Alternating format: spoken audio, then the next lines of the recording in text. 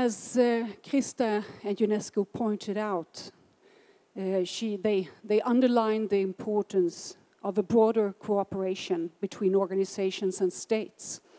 And one can see this conference respond to this. And as our Minister for Culture also pointed out, one can also see this is an important step for a closer collaboration in these questions between the Nordic and Baltic countries. With the formalities done, we now turn to our attention to the program at hand. And I would like to present to you the next speaker. She's a journalist and a documentary filmer. Among other things, she has made the documentary series Kultur I farozonen, Culture in the Danger Zone, where she meets people that live under threat and even risk their life to save their culture.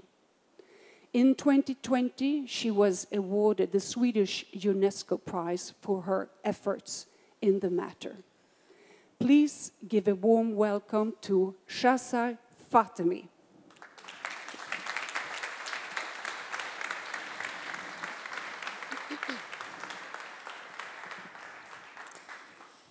Thank you. Thank you for inviting me. It's an honor to be here, but I would also like to thank you all for being here, taking time to participate in this important conference. My hopes are that you leave with a type of knowledge, because I know you have a lot of knowledge, but a type of knowledge that will create courage and determination that would lead to action. You know, words are good to have, but I think we need action right now. I would like to share a little bit about my personal experience when it comes to cultural heritage, but also, of course, my professional experience as a journalist. And for me, I see cultural heritage as our inner light. That is where you find your resilience. The resilience you need to stand strong in difficult moments. I think it's also why it becomes such a powerful weapon in war and violent conflicts. Because with cultural heritage, what comes with it, it's strength, representation, self-confidence, belonging, and safety, security in a group. It is central to our collective memory, and through cultural heritage, that's how we are able to keep that memory alive. So let me take you on a journey, and it starts with a song that I usually sing in a dark room with my child next to me, but I would like to share it with you. پاییز آمد در میان درختان لانه کرده کبوتر در تراوش باران می گریزد خورشید از با تمام غرورش پشت ابر سیاهی عاشقانه به گریه می نشیند.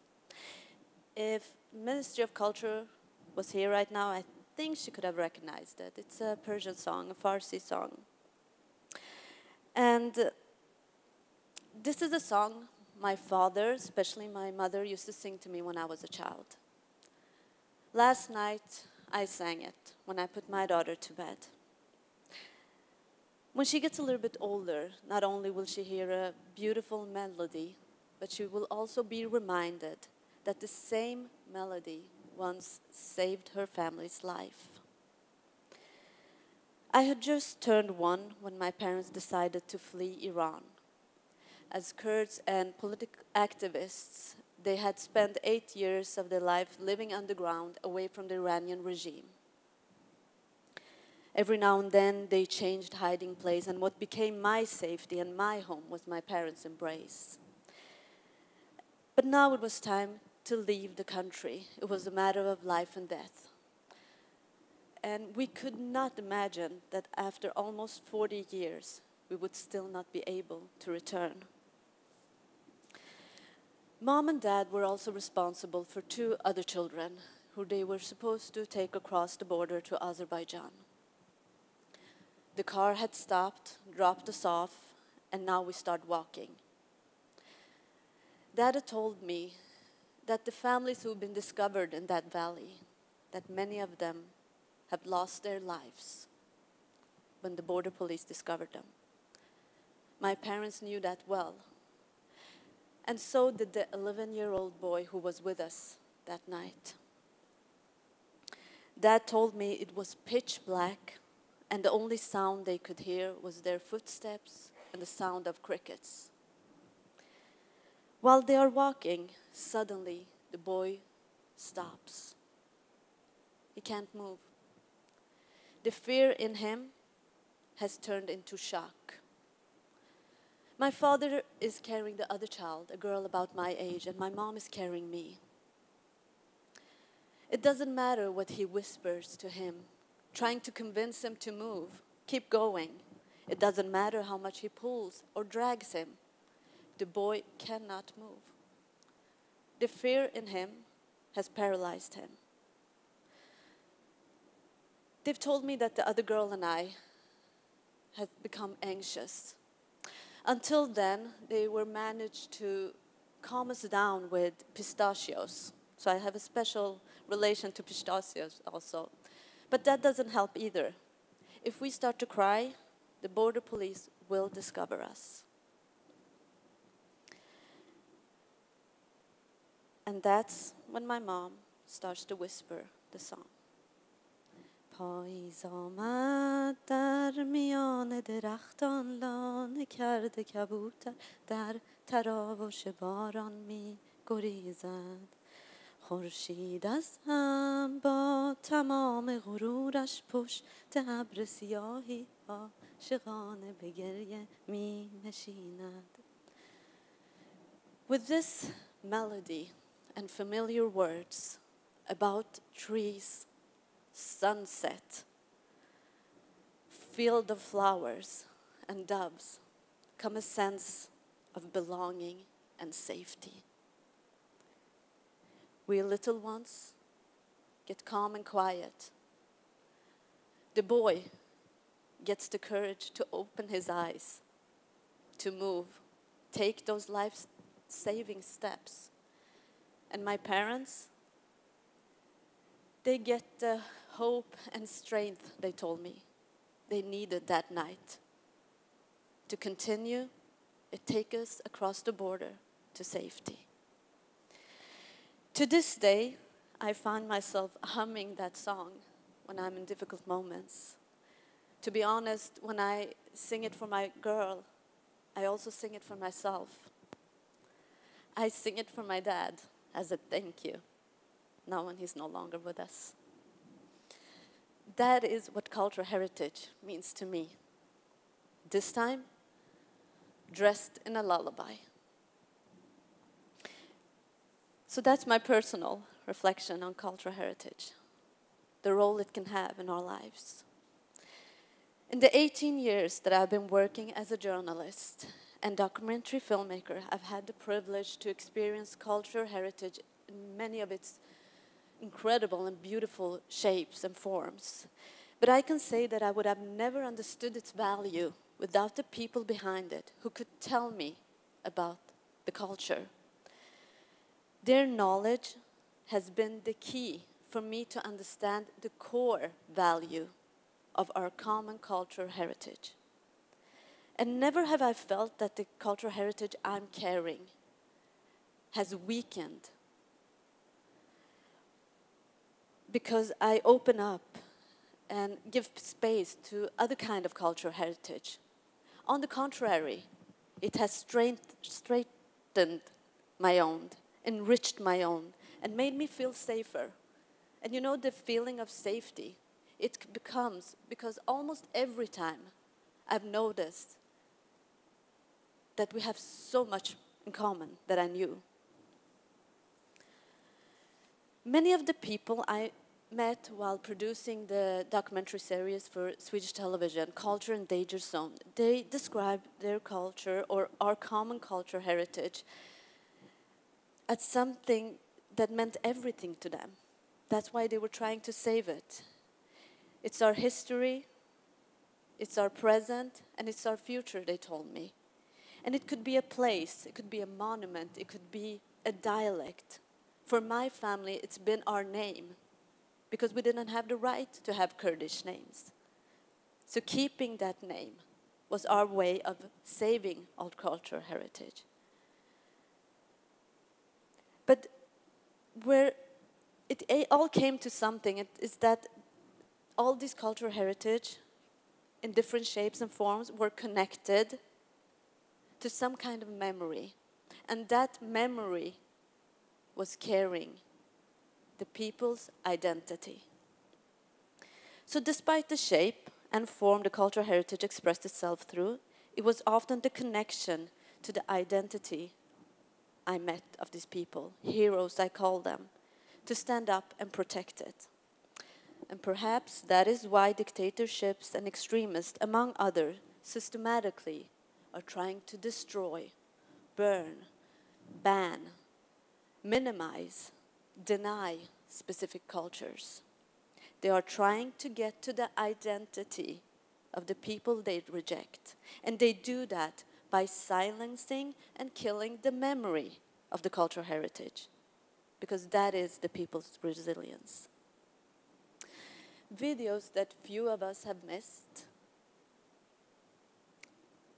is how ISIS is smashing 1,000-year-old statues in Mosul in Iraq, and the World Heritage Site of Palmyra, Syria.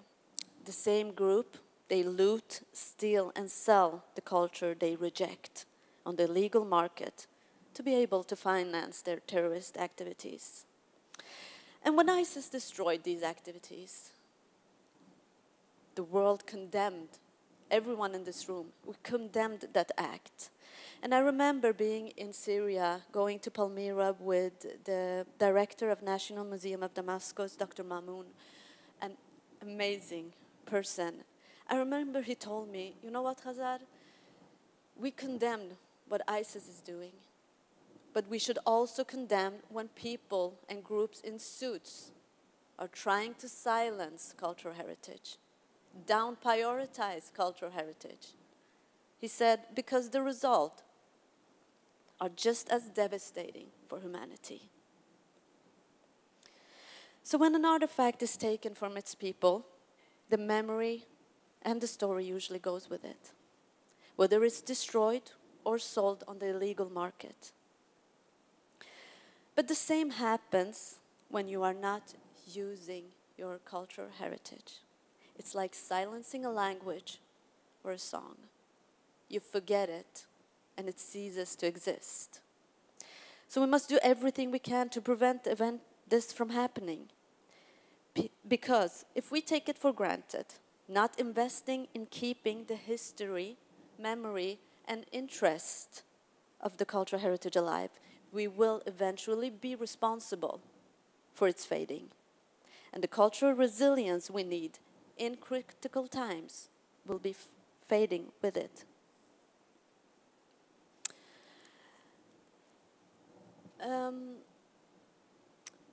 When we left Iran, we didn't come to Sweden immediately. We stopped in Afghanistan for 7 years, and I grew up there as a refugee. And as a journalist, I went back from 2008 every year to report about what was going on in the country. And one of the favorite places I went to, for my own sake, was the National Museum.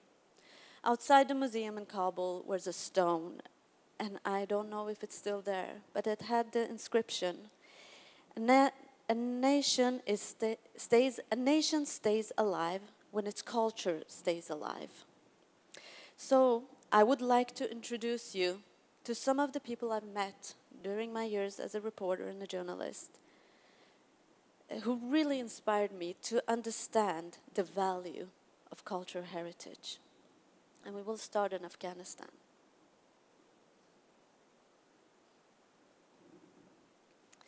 Abdullah Ibrahimi was working at the Kabul History Museum when the Taliban took over Afghanistan last time. Along with 4 of his colleagues, they risked their lives by moving priceless artifacts at night to a secret location, a place they decided to tell the world about 14 years later. Abdullah Ibrahimi was the Haidara family in Timbuktu, Mali, live in incredibly poor conditions. They could easily and quickly become rich and move elsewhere as long as they sell family's heritage, the 1,000-year-old manuscripts. But the father told us that no money in the world would replace an enormous cultural wealth and pride that the scriptures bring, that if he sells the heritage, the only thing his family will be is poor. Mari Haddad, a mother who lost one of her children, a 4-year-old son, in the Syrian war. She's also a singer and lives in the Christian town of Malula, Syria, one of the few places in the world where people still speak the language Jesus is said to have spoken. Staying there and keeping the language alive, especially through music and passing it on to the next generation, gives her hope and drives her forward.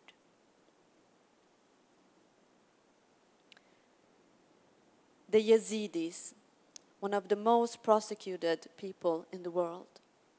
I don't know where to begin. During ISIS, I reported on horrific testimonies. Is it possible for a Yazidi to rise up and come back? I asked myself. The answer was yes. They found hope in their religion and the strength in their culture. In Mostar, Bosnia, where the bombs stopped falling 25 years ago, a silent war has continued and divisions between communities remain. The musician and teacher Orhan Maslow has used music as a weapon to lift up the city's inhabitants and show them what they have in common. The successful music school has united many of the city's young people who he believes are the future of the country. And the Lakota people, the indigenous people of the United States, who with their incredible love of nature, so closely linked to their culture and identity, have managed to stop the big oil companies from fracking in their territory. I want to make it better for my kids so they know their ways, so it's easier to live. Because if we lose our culture, if we lose our language, we lose everything then. Our identity's gone.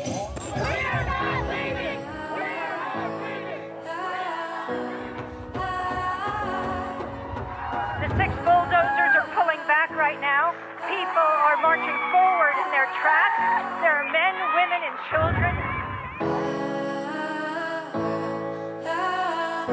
This land belongs to the earth. We are only caretakers. We're caretakers of the earth.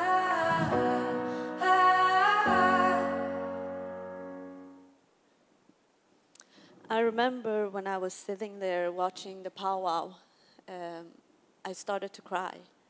Because the rhythm from the drums, the feeling, the vibration I could feel in my body reminded me of when I danced Kurdish with my family. The same type of vibration. And we used the dance for the same reason. For a wedding, to get together. But I don't know, my parents danced before they went to war. Because they found this incredible gift that cultural heritage brings with it.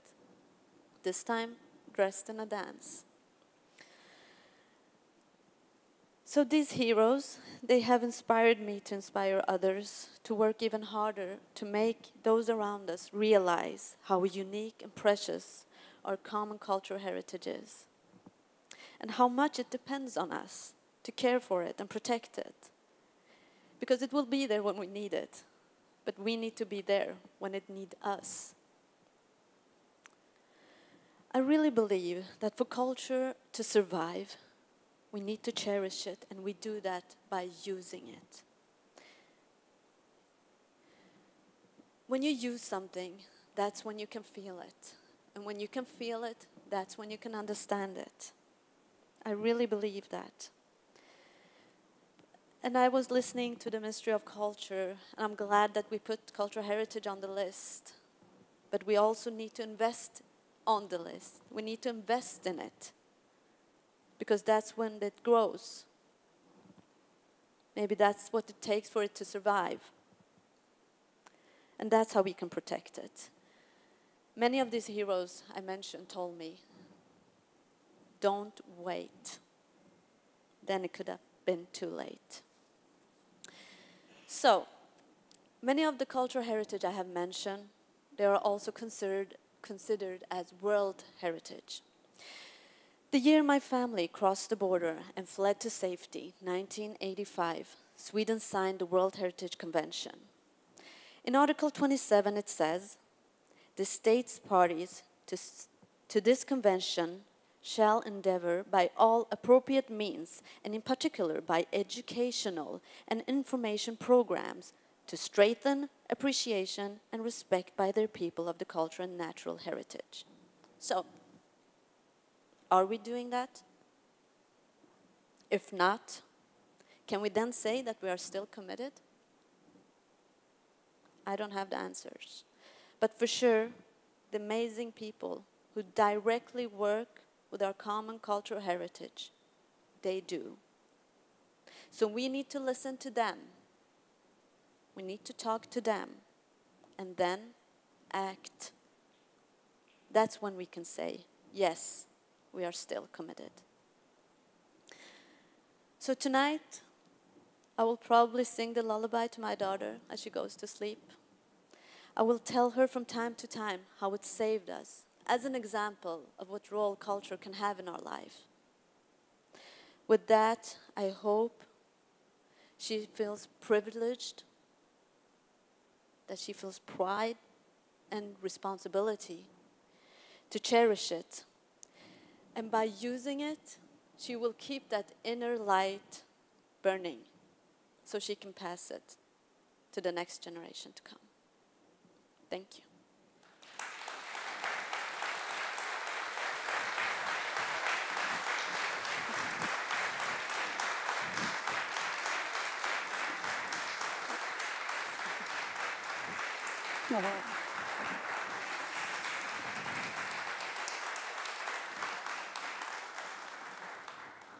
Thank you for this very personal reflections and sharing it with us. You touched upon, or you said that silencing the language of cultural heritage is devastating. And I would like you to develop what happens to a culture or a cultural heritage when you do not use it, when you do not mention it, and when you do not have any memories. Why is the use of culture so important?